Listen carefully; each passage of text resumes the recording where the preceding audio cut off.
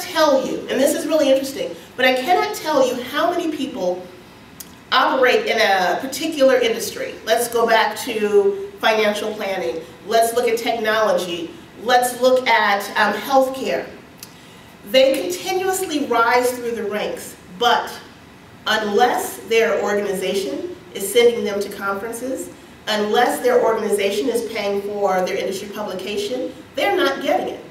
Their thing is, my company doesn't do that. Instead of realizing that they have the opportunity, now I want you to really understand what I'm saying, that each and every one of you have the opportunity to change the game within your industry. Because you're on the forefront.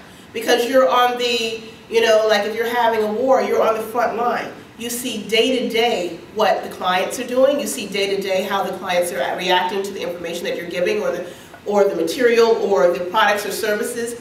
You have an opportunity to literally take your level of expertise to the next level. But so many of us don't want to do that because our company is not really, we look at it like our company is not really backing that. They're not giving us extra money to do that. We don't have enough time. But what I want you to understand is that by understanding and becoming the Chief Marketing Officer of yourself, and by positioning yourself, you have an opportunity to change the game for your organization, but you have an absolute opportunity to change the game for yourself in your industry.